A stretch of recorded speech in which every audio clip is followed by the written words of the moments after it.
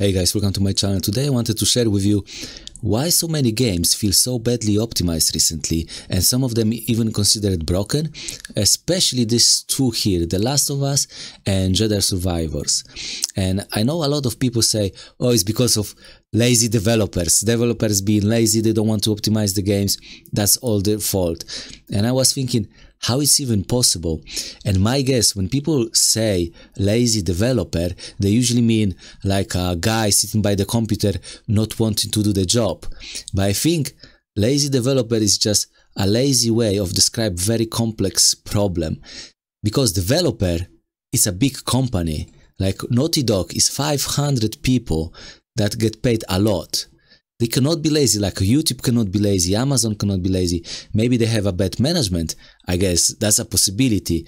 But other than that, I can't even imagine them being lazy.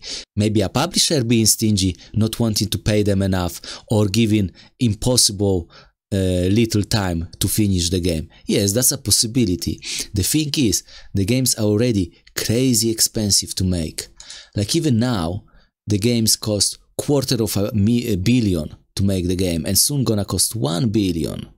So you have a big responsibility, because you need to finish the game on time, you promise, you sign the contract, and maybe the publisher can extend the time, but maybe not. And not every game can make money. Even the best games on the market can lose money if you overspend. So it's not as simple. But that all this doesn't explain why of a sudden such a big spec requirement for all this game. Like suddenly we need such a powerful machine to run those games. The thing is, publishers slowly dropping support for PlayStation 4, which is very old machine. Now the weakest machine is at the moment is Series S, and even this little guy has quite powerful CPU, and it's not even powerful, but people have weaker CPU than this. This is 8 core, 3800 or 3700 about. And people usually run 6 or even 4 core CPU. So on PC, you usually have everything stronger than on console. And I don't understand why people suddenly think that if they have weaker CPU, weaker NVMe drive, and less VRAM, and still can have better performing games than on console. That's not how it works. You usually have to pay on top of that PC performance tax to have those games perform as well as on consoles. And one big bottleneck on PC or limitation is VRAM limitation. And I know a lot of people said, oh, we have 8 GB for so long and it was plenty, and look at these games and that game that looks so good. Yes, 8 GB is a lot, but more is better and more optimal. And as you can see, if the game gets more, it can utilize more and run better.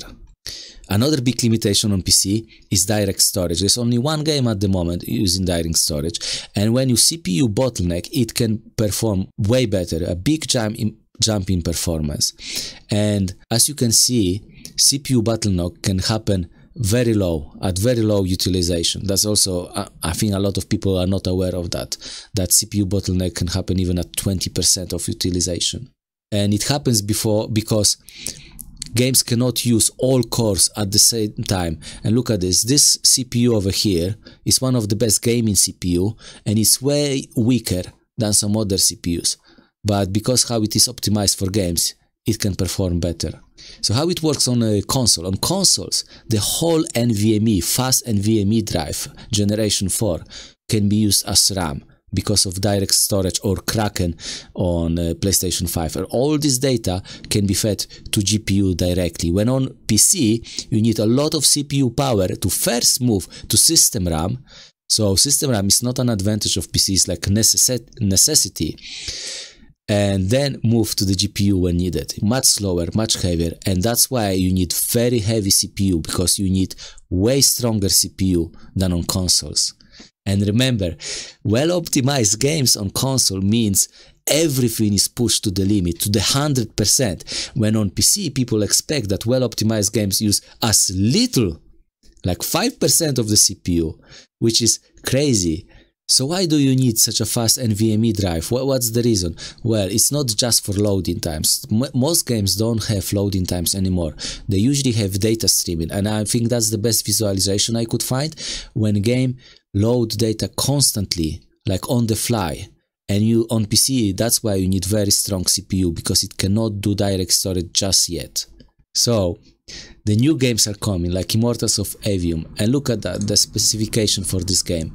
You need 8-core CPU and beefy GPU with enough VRAM to run those games at 1440p 60 FPS, and that's medium high, that's not even super high.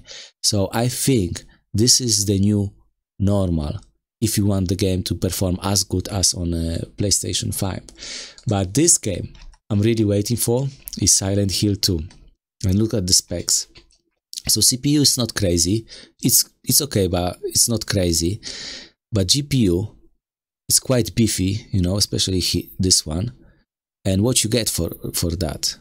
Well, it's medium settings or high quality preset at 30 FPS 1080p, guys. So if you want 60 FPS, double the performance, and 4040p, almost double as well, will be very beefy, very high-end PC to run these games at normal resolution and normal graphical setting and just 60 FPS. So guys, that's the reality. I think every game will be like that. That's the new normal. And because we don't have PlayStation 4 games anymore, like Resident Evil 4 was the last one, we need beefy hardware now to run those games. Alright, I hope your PC is ready, because mine is not ready at the moment. Okay, thanks for watching.